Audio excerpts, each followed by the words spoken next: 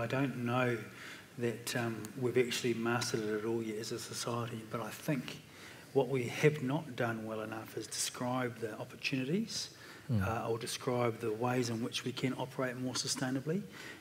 There is poverty, and there is definitely challenged families and whānaus trying to just survive, but it doesn't have to be an expensive solution.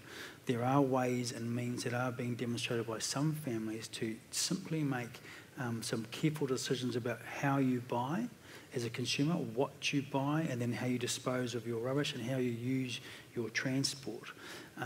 Slowly but surely we are evolving systems around transport, around purchasing, around getting rid of plastic bags, etc., which if we demand more and make choices as consumers more carefully, we will actually evoke more change. It's about building a movement from simple and humble means to making a difference. We can all make a difference.